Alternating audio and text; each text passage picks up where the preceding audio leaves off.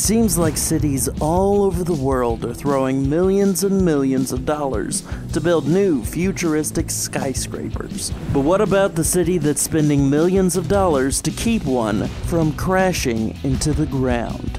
Anyone who has lived in San Francisco, visited San Francisco, or watched the opening of Full House knows that the city has one of the most beautiful skylines in all of the world.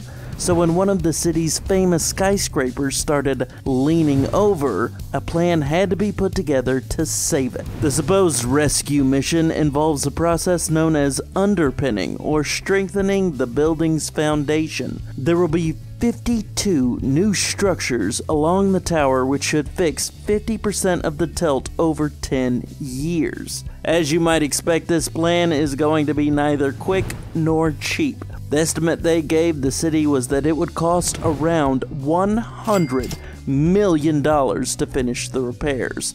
It will also take around a year just to complete, though anyone familiar with construction projects like this knows that that year is more wishful thinking than anything else. For that kind of money though, you gotta ask, is it even worth it? I mean, how much would it cost to just take the whole thing down? Well, a similar building in Detroit was brought down in 2015. Charges were set and the entire thing imploded down to the ground in less than 30 seconds. If you look really closely at that footage, I'm pretty sure you can see the Joker slowly walking away from the rubble.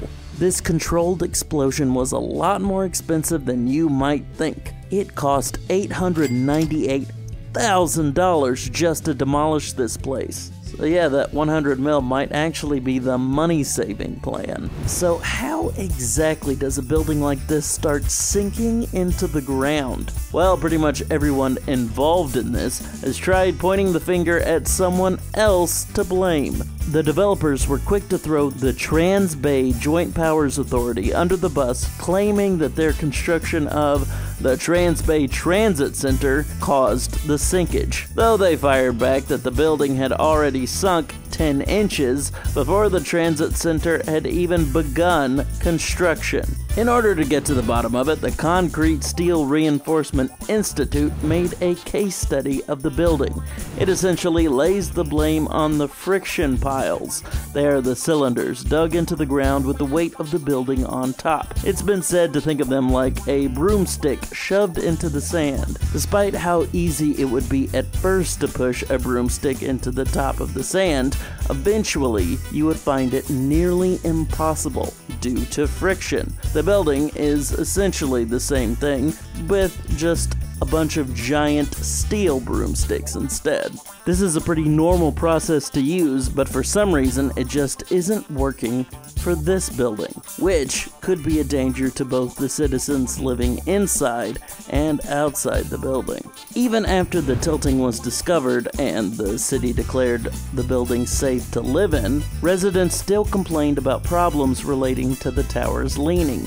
One day in September, for example, residents apparently heard creaking sounds, incredibly loud pops, and even reported that they had randomly shattered windows. Windows that were supposed to be able to withstand a hurricane, by the way. This basically sounds like the slowest moving horror movie of all time. The entire project came under fire again when a similar tower in Florida collapsed tragically. This feeling of unease about the building's future only increased when they discovered that despite efforts to stabilize it, the building continued to sink at a faster rate than they expected. Though, don't be too worried about it. While it might sound like a disaster movie, we're talking about inches of sinkage over years, so not as dramatic as the headlines make it seem. Well, let me take you back in time to when the Millenium Towers were a prize in San Fran's skyline, and not a source of shame. Construction on this 58-floor skyscraper began in 2005 and was completed in 2009. The entire project was said to cost somewhere around $350 million. While many would probably love to tell you they knew this building was going to be a disaster from the start, and actually was the exact opposite. The tower was hailed as a work of art, with its late modernist exterior, beautiful naturally lit apartments, and epic amenities such as a wine cellar, a pool, and a private lounge, particularly called out. It was even climbed by Spider Dan himself, who uses suction cups to scale enormous skyscrapers all over the world, a rare, if completely unwanted, honor. Living at the Millenium wasn't cheap either. Certain apartments could be worth a small fortune. There are examples of homes that are worth over $4 million. If you spend that kind of money on a place, you really expect it to not sink into the ground at the very least. Today, though, it looks like the price ranges from around $600,000 to $1.5 million. That's with the crumbling slowly into the ground discount. Turns out that back in the day, this tower was more of an awards darling than Zendaya. It ironically won the American Concrete Institute Award, the American Society of Civil Engineers Structural Engineering Project of the Year, California Construction's Outstanding Project Management Award, among many others. Something tells me that this building's award-winning days are long over, unlike Zendaya, who will probably win her 6th Oscar when she's like 97.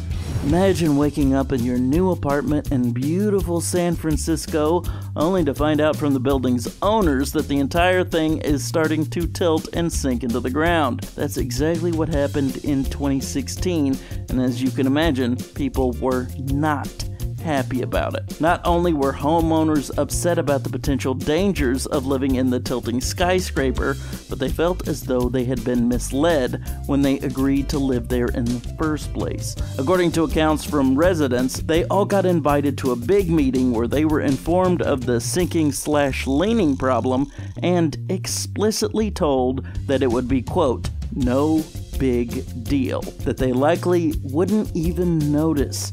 Clearly, they didn't run that language by a lawyer first, because it would come back to bite them later when it turned out to be actually quite a big deal. The residents then started putting together the pieces that they had already noticed this problem without truly realizing what it was. Pools had to be reconstructed.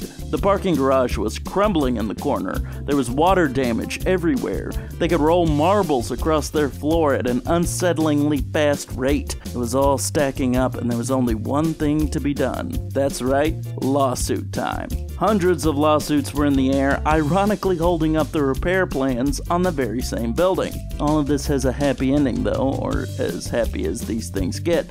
In 2019, they reached a settlement with the roughly 400 injured parties who either currently lived or used to live in the towers. While no exact figure was given, I'm pretty sure they just dropped a massive pile of cash off at each and every room in the building. Constructing towers in San Francisco can cost upwards of $1 billion. So I'm willing to bet that everyone is throwing a lot more money to ensure these babies don't end up tilting over.